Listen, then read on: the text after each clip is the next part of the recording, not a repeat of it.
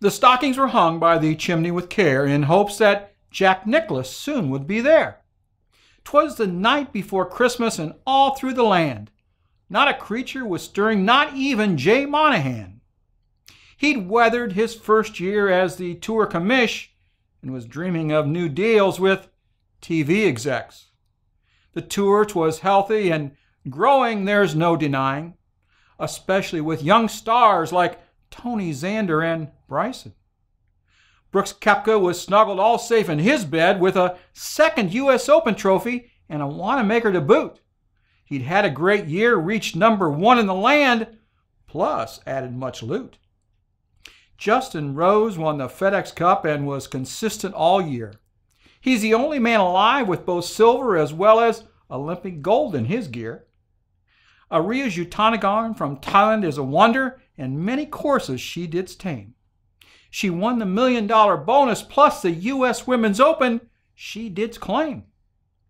Michelle and Lexi were left wanting and wailing, vowing to do more winning in 2019.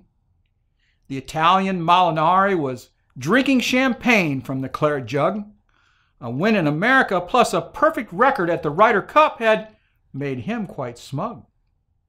The smartest man in golf, Thomas Bjorn, was smirking. He'd gotten the last laugh after the Americans finished twerking.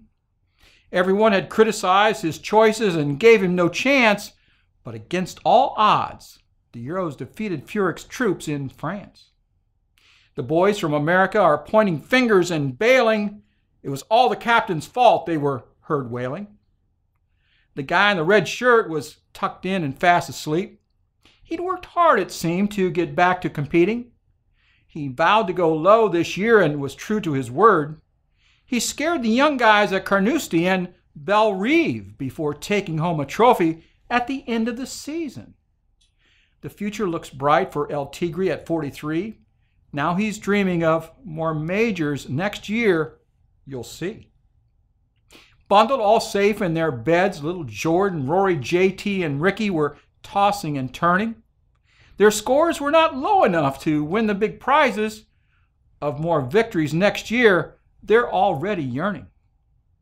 Little Phil played poorly all year and didn't want to be left out. So he conjured a match which would be lauded about. He cajoled execs to pony up $9 million, and with his buddy Tiger did put on a show. Their play was lackluster and needed some help, but the gamblers didn't mind and wagered millions of dough. Lo, as I sat in the glow from my big TV screen, out on the lawn I heard a great clatter. 'Twas old St. Jack Nicklaus himself exclaiming, "Merry Christmas to all, and to all don't forget, Tiger still needs 4 more to tie me just yet."